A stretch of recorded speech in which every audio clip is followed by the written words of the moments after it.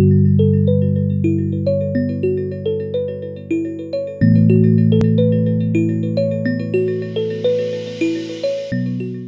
of the things we've been so pleased about with the work on data institutions, all the different fields and parts of the world that the idea has permeated into, not all of which we may have expected when we set out on this concept a couple of years ago. And that's why I'm so excited about our second keynote speaker, Dr. Nick Pyenson. Nick's the curator of fossil marine mammals at the Smithsonian Institution's National Museum of Natural History in Washington, D.C. And Nick's work has taken him to all parts of the globe, and his scientific discoveries have appeared in the New York Times, the National Geographic, the Economist, and the BBC. Nick's also a National Geographic explorer and has recently received the Presidential Early Career Award for Scientists and Engineers from the Obama White House. In his book, Spying on Whales, Nick recounts his experiences from the front lines of science to uncover the secret lives of whales from their four-legged past to their perilous present. And on top of that, and perhaps most importantly for today, he totally gets data stewardship and how it can help solve some of the world's biggest problems. Over to you, Nick. Thank you so much, Jack. I'm going to, let's see, my slides are shared. That's great. I'm so happy to be talking to you from Washington, D.C., here in my office at the Smithsonian. I work at the National Museum of Natural History, and the argument I want to make today is that natural history museums are data institutions.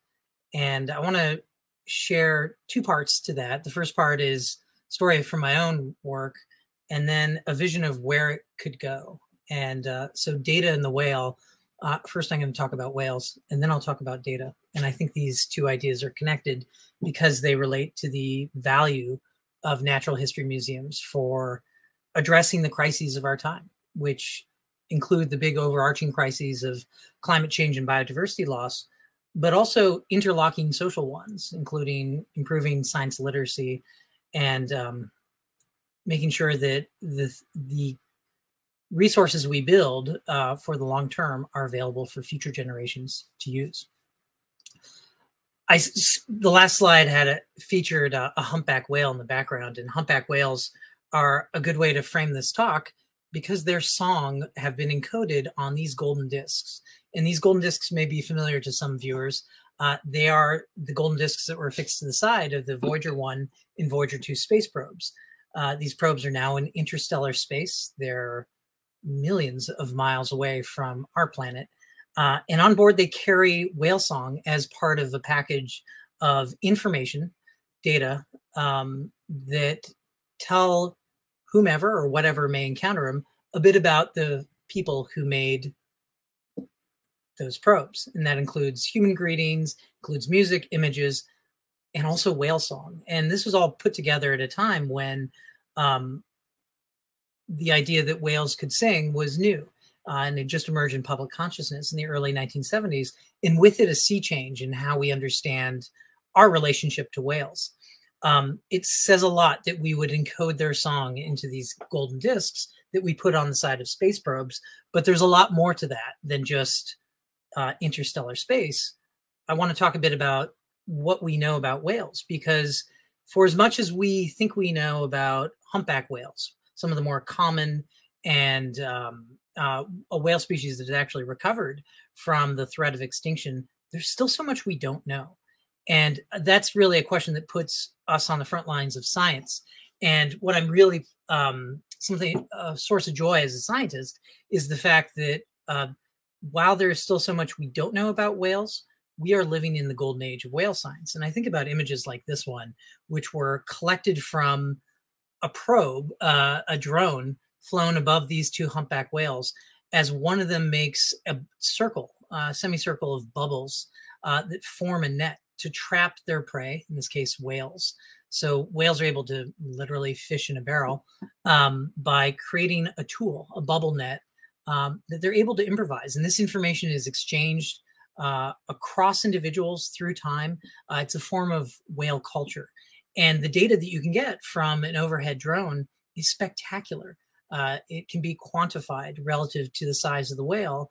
And you're also these days able to put suction cup probes on the backs of whales. And this is all a way to understand, it's from these technological innovations that we have a way of understanding what whales are doing the 99% of the time. They're not at the ocean surface, in this case, looking at the onlookers looking at them, we have so many questions about their behavior, their ecology, and their evolution. And that's where my work comes in.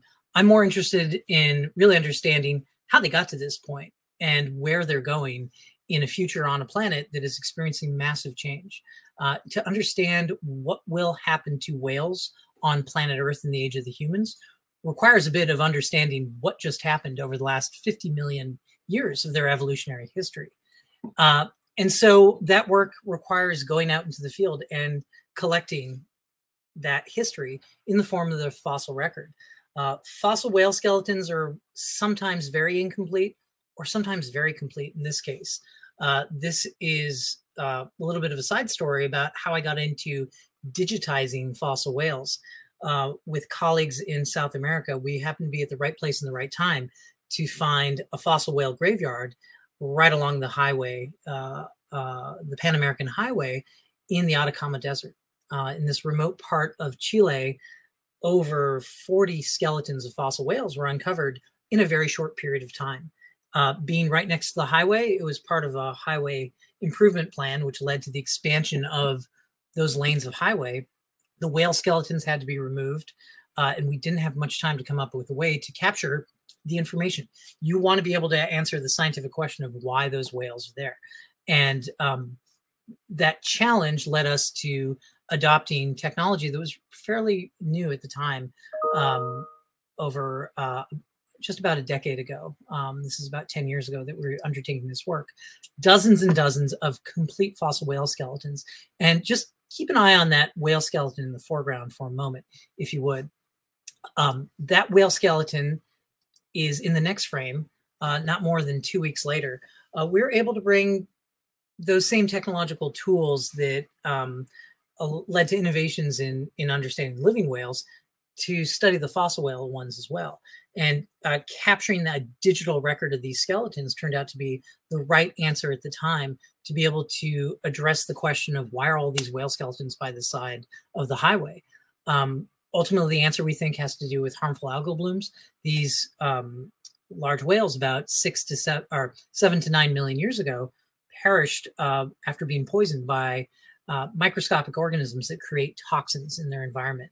And those toxins get concentrated up food webs. Whales feeding at the top of food webs were most susceptible to these poisons. And we think that this poisoned these dozens and dozens of whales repeatedly at this place in the Atacama Desert. So to accomplish that, that took a lot of innovation in itself, adopting new technology that wasn't really as widespread as it is today. And so today we all have digital devices that are able to capture this kind of information.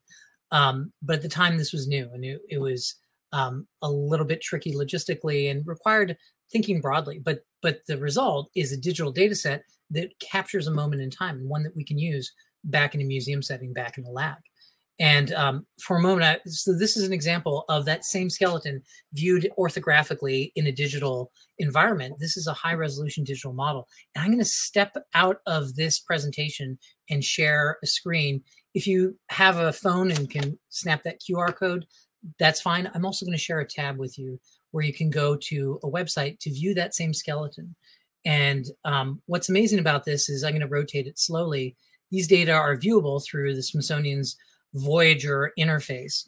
And we can manipulate these data. We can look at them in higher resolution up close. There are scale bars. And what's great is this allows us to not just study the data and to capture information that we might not have otherwise seen in the moment. We can actually take measurements. The scale bar, for instance, should be 30 centimeters. 30.78, not bad for just clicking through on this image. So I'll make sure to share that link both on social media and perhaps through the StreamYard interface. But this really changed my view of how we're able to use digital data about, in this case, the fossil record, but also increase the visibility and usefulness of that information over the long term. And I think that's one of the key responsibilities that's emerging from museums in the 21st century. So now, having shared a little bit about the whales, getting more into the data And at natural history museums, of course, if you were to walk off the National Mall here in Washington, D.C., you could walk right into the Sant Ocean Hall and see exhibits of mounted skeletons. These skeletons are much older than the ones from the whale graveyard in Chile. The skeleton before you is an earlier whale from about 40 million years ago, still retaining a lot of the key features from whales' ancestry on land. If you look all the way at the bottom left corner of the slide, you can see little tiny hind limbs. Whales once walked on land, and that part of their terrestrial ancestry is a feature that makes them so interesting to study. People come to museums to see the real thing. And I think that really frames historically how natural history museums have perceived themselves as stewards of collections. But the reality is that collections are a form of science infrastructure. And what I really want to argue in the rest of the talk is that we can shift from and not neglect the collection stewardship, but we can adopt a new framework, which is one of data stewardship. Because what really makes all these objects meaningful are the data that they represent, the capture of its context in time, in space, and collecting origins. So collections are a form of science infrastructure. And imagine it for a moment if we could sort of capture all of the world's natural history collections. At the Smithsonian, we house nearly 150 million specimens that form the bulk of the largest museum collection on the planet. The next largest museum is Natural History Museum in London, which houses over 60 million objects. And you can imagine starting to add up all those natural history museums. Pretty quickly, you come to an aggregate number that represents the sum total of the world's knowledge of the natural world, and actually even by extension, our cultural planet, and also the history of the solar system and the universe. So what does this look like? Well, here's one effort to start to talk about these data as a one world collection. Globally, if we take as much of the information from institutions that have these data accessible, we're looking at over 1 billion specimens collectively in the world's natural history collections. Now, one of the challenges about these data is that we know that they are fundamentally dark. We may have records of them, but only 16% of these 1 billion specimens actually have digital records. If you want to know about their DNA, you can't get DNA from too many fossils, but from a lot of the collections made from living species, you might be able to get DNA, but as it turns out, only 0.2% have accessible genomic records out of these 1 billion specimens. So we also know there's biases too, right? There's biases based on sampling through space, across geography. We know that there's biases in origin. Much of these come from the Southern Hemisphere, and there's a legacy of colonialism that's baked into this information. And then also there's other biases of staff. Certain foci over time have changed in terms of how people are collecting and what people are studying. So there's a lot of information here that needs to be triaged and assessed so that we can understand it. And fundamentally, from a digital perspective, I think the most important thing is to make those data visible, useful, and accessible. So we have a variety of tools, some of which that many of those in the audience may know about. A lot of these names you may be familiar with, and they are all centered on the specimen. Those 1 billion objects, those don't change, but it's their context, their data that make them really important and useful if we want to understand the response of biodiversity, of our crops, of our ecosystems to climate change. The climate change that we will see in the future has analogs in the past, in the way that we can better understand what that means for the world that we are going to pass on to our descendants. That kind of question can only be addressed with natural history museums. What is the origin of the next pandemics? Those are the kinds of questions we can answer if we have specimens that are accessible, visible, and useful. And trying to unite all these tools, that's really the task that's before us. How can we create a knowledge layer so that these data can be shared and be made most useful, not just to researchers, but also anyone in the public who may want to know through, say, for example, iNaturalist or eBird. There's important contributions that a variety of people can make to this. So why we want to do this, just as I end here, museums are trusted and trustworthy organizations. I'm adopting some of the parlance from the ODI because I really do think of natural history museums as data institutions. And the last reflection I want to have to share with those in the audience centers on right across from the Natural History Museum is this museum on the Mall, the Arts and Industries building. This is an older building from the 19th century, recently rehabilitated. It's beautiful, but not a great space for storing collections. And that was always widely understood. And there are very few collections in it today as it's been rehabilitated into an exhibit space. But in the 19th century, that was where we kept a lot of these objects. And this is a vignette from 1889. A whale was captured, picked up, a whale carcass picked up off the beach nearby, about an hour and a half's drive. In the 19th century, that would be a much longer trip, and brought to the footsteps of the Arts and Industries building to be processed, for the flesh to be removed, for the skeleton to be cleaned and integrated into our collection. This particular whale is a beaked whale, among the more mysterious whales on the planet. We hardly know about these deep diving whales. In particular, this is Gervais' beaked whale that sometimes washes up on the shores from Europe to North America. Mesoplodon europaeus is its scientific name. But what I see in this image is not just the whale on the footsteps of the museum, but also all the people who are onlookers, including young kids, including African Americans, audiences that have been excluded from participating in the activities, what makes museums important. And I think that natural history museums as data institutions should be available to everyone. Those should be open spaces and have open data frameworks. So if we really want to make a contribution, we have to think forward about those children who are coming into the museum today who may not always feel welcome, but should be made to feel like they can participate in the activities of the museum, because some of them will be around in 2100 and some of them will see a 22nd century. And so that's who I'm playing for. Generations to come who still know the value of these collections and what they can tell us about the world they'll inherit. Thank you. And I turn it back to you, Jack, in London.